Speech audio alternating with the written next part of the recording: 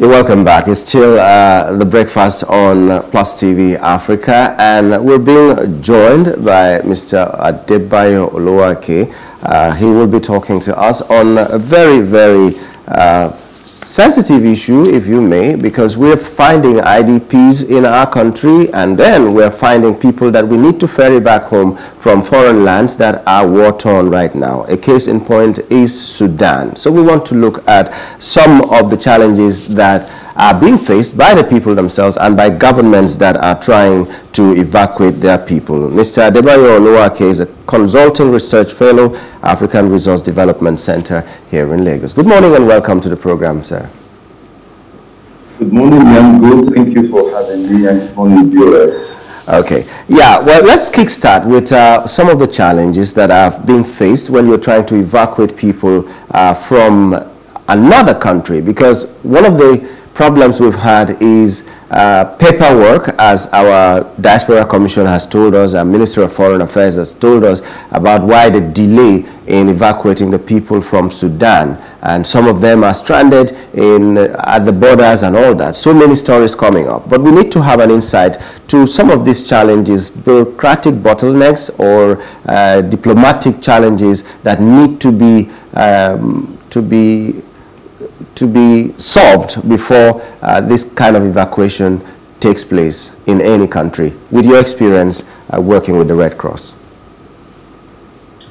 Thank you. Okay, but today I'm speaking in my personal capacity. Yeah. And yes, you asked a very pertinent question. In any, not even just a conflict environment, even if you have a major disaster, what we might call a complex emergency, it will throw up a lot of challenges. You have to get people out of harm's way. You may have to tend to those who have been injured right on the location because they cannot be moved. And then, of course, if you have to move people, in the case of an armed conflict, you need the authorization of those who control territory. Okay, and I think this is one of the things that a lot of people didn't completely understand when they started talking about the urgency that was required to move people out. If you do not have the authorization of those who control territory, either the armed groups or the conventional or state military forces that control territory, you cannot move anyone. It's suicidal to try to move anyone. Then it also depends on the mode of transportation of those that you want to move. If you're going to move them by air, you need authorization as well. You need an air corridor allocated for your aircraft, and all that. So many protocols to go through. And I think as well that in the case of what has happened in the Sudan, even though we could have predicted that something like this could happen, given the dynamics of the Sudanese situation, it's a country that's been at war for almost, I don't know how long, on and off. But that conflict in the Sudan, or those conflicts, because there were a few conflicts, happening side by side, never actually got to Khartoum. Khartoum was relatively safe. And I think this was also what might have lured many governments into a false sense of security, and a lot of Sudanese themselves, that since Khartoum has been relatively unaffected, except for the revolution that brought down Marshal Bashir, when there were a couple of firefights in Khartoum. Khartoum had always been relatively untouched. So that might have lured some states into a false sense of confidence that Khartoum will not be affected. And then lastly, when Khartoum was finally affected, we saw that it was sudden. There were two allies who had been working together who suddenly fell apart, and then we saw the crisis unraveling. So in that kind, so that's one, perhaps that's the background, okay? Now, when you're moving people out, some people will not want to leave. There are some countries that are always proactive. They issue what they call travel advisories, or they issue security warnings to their citizens. Now, you find that some citizens ignore it. Even when they are asked to either leave or to move, they ignore it, right? But of course, when you have the kind of scenario you had in Khartoum, everybody wants to leave. And then you have to now know where they are. You have to be able to reach them. And as I have said in one or two other fora, my experience with most of our citizens in a few countries, especially African countries where I've worked, is that most of our citizens do not like to register with the Nigerian embassy for whatever reason. Okay, I don't want to start going into that. But the truth remains that if you are in some countries that are prone to, say, violence or conflict, or countries where you have an active hostility taking place, it is only common sense. I mean, common sense requires that you must register with your embassy. If you take Nigeria, for example, we've had the Boko Haram insurgency, we've had banditry and kidnapping. Many foreign nationals in Nigeria, as of necessity, will register with their embassies. It is mandatory. Because okay, we are not praying for that. And I think Nigeria is fairly, maybe much more stable compared to Sudan and the rest. But should in case something goes terribly wrong, the embassy must know how many people need to be evacuated, their geographical distribution, and the means of getting them to assemble in a specific place. So those are some of the challenges that you would have if you have to evacuate people in a conflict environment. Well, thank you for giving us that background information. And as our topic is mental health consequences of fleeing conflict zones, tell us, is mental health welfare part of the things that should be considered in dealing with refugees? And is it part of what they consider in dealing with refugees from your experience? Absolutely. I mean, it's a very pertinent question again. And you see, the problem with the challenge with this particular phenomenon is that those whom it affects often don't know that they've been affected. You know, you have post-traumatic stress disorder. Although I'm not an expert, but of course some of us worked in such environments and we were exposed, you know, to those kinds of phenomenon. So So you would find that people who have been traumatized in the course of, for example, bombardments, okay? A lot of people talk about conflict. Some people, when they are having disagreements, they say, we have to fight. They are saying all of that because they have not seen armed conflict. When you witness armed conflict, you don't pray for it, okay? Now, bombardments alone, even when they are far away from where you are located, they can have serious traumatic impact on whoever is affected, you know? Shootings, and then not to talk of seeing maybe dead bodies, people, not even dead bodies, some people whose body parts have been dismembered by the violence, you know. These always have traumatic impact on people. And therefore, or maybe your friend goes out to buy something and never came back, and you never knew if he or she was alive or dead, you know. So all of these things impact people, and their mental health is affected, and definitely in the evacuation process or in the management of displaced persons or refugees, the question of their mental health should always be of topmost priority.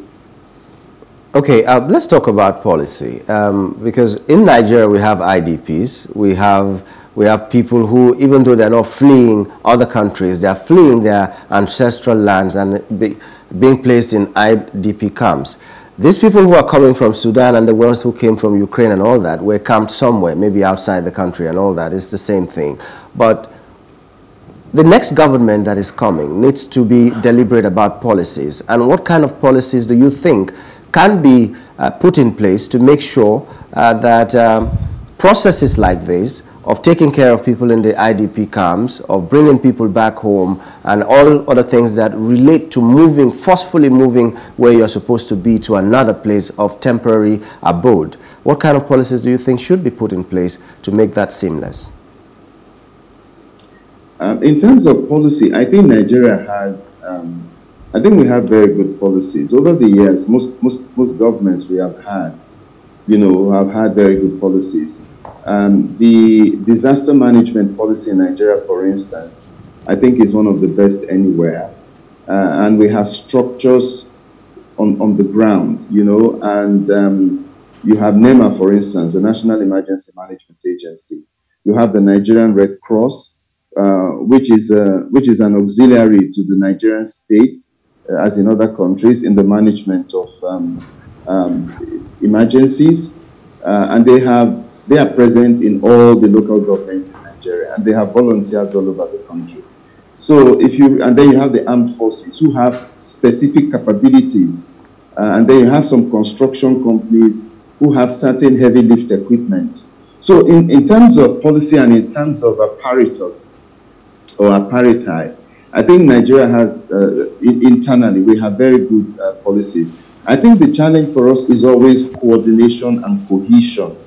And I have seen now that even in the management of our citizens trapped in the Sudan, in my view, I think coordination could have been better, especially in terms of information management. First of all, who to contact, where the person is, and then who speaks publicly, to Nigerians and to the international community about what our citizens are going through and the processes that we are undertaking to bring them back home safely. So I think the incoming administration needs to just rejig some of these things and have very clear-cut, lines of action, if you like, for us to follow. When we are dealing with Nigerians, first of all, there are Nigerians in almost every country. And then there are Nigerians in countries that are experiencing conflict. You take Burkina Faso, you take Mali, you take Chad, you take Niger, you take Cameroon, countries impacted either by Boko Haram or ISWAP, or countries impacted by the Sahelian so-called jihadist movements. There are Nigerians in all these places. Now, are these Nigerians properly accounted for? In other words, is the Nigerian embassy in these countries, do they have information on the exact number of Nigerians in those places? And should there be the need to evacuate them?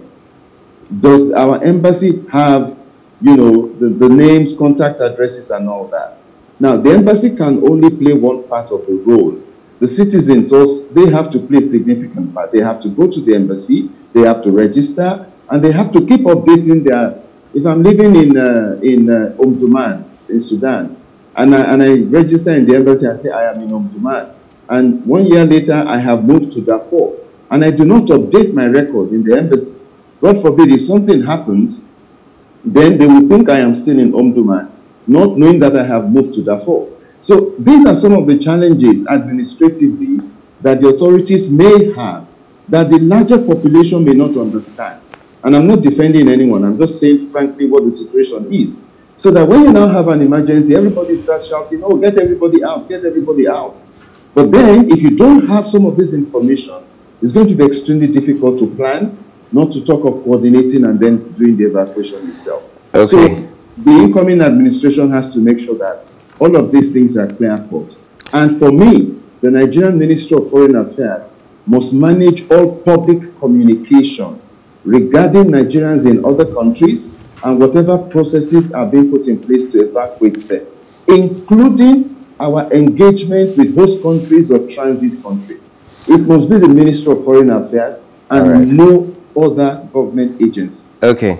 I wish we had more time. We would have looked into a lot of other things and what you would recommend for the people who are coming back that the government should do. But we've run out of time, and we'd like to thank you, Mr. Olowo-Ake, for coming on the program and giving us insight as to what happens. Thank you so much.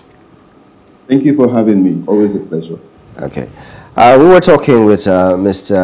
Adebayo Olowo-Ake, Consulting Research Fellow, African Resource Development Center here in Lagos. We'll take a short break and we'll be joined by Wale Agbede, the sports man, who will be taking us around the world of sports. Stay with us.